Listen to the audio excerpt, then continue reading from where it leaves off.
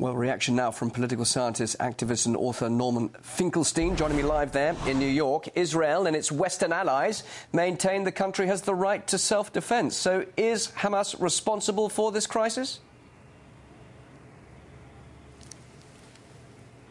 Well, if you look at the sequence of events, there was a lull between Israel and the Palestinians in Gaza up until November 8th. On November 8th, Israel killed a Palestinian child. Then there was some Palestinian retaliation. They blew up a tunnel, injuring an Israeli soldier. And then subsequently, they fired on an Israeli jeep, injuring 4 Israeli soldiers. Then Israel killed 2 more Palestinian children.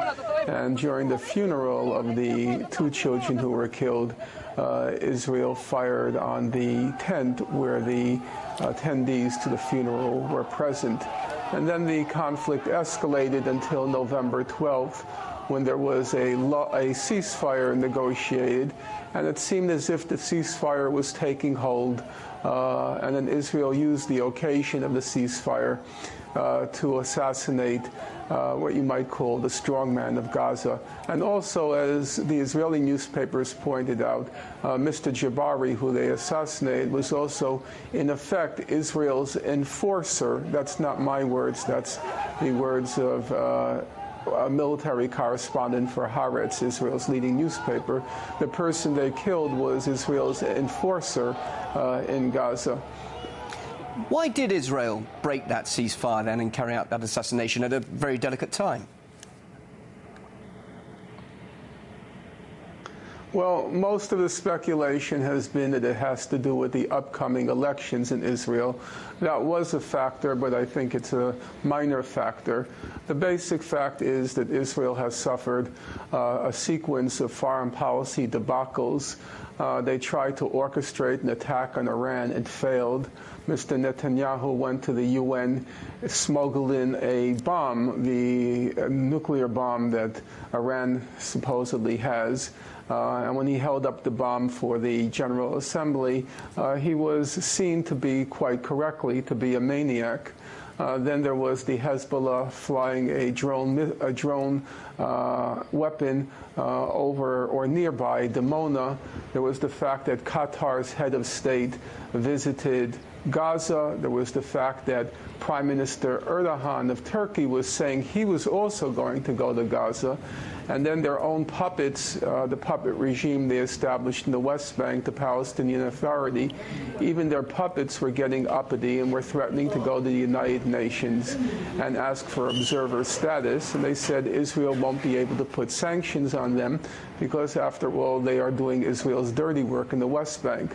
So things were getting out of control. And as Israel said, when it launched its latest assault on Gaza, they said we have to restore our deterrence capacity. That is, restore the Arab world's fear of us. But it had very little to do with trying to restore Gaza's fear of Israel.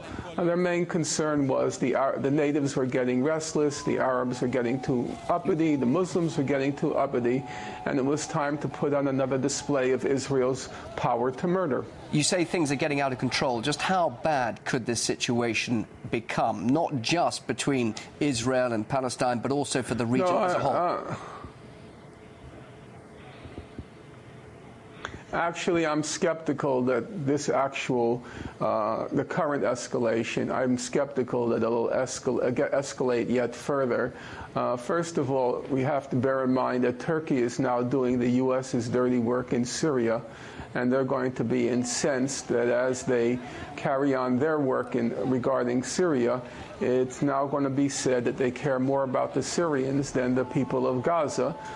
Turkey doesn't want that to be said, so Turkey will be on the phone with Washington, and Egypt doesn't want a mass influx of Gazans into Egypt if Israel attacks. On the other hand, Israel can't seal the gates of Gaza like Mubarak did, and so they're going to be on the phone to Washington.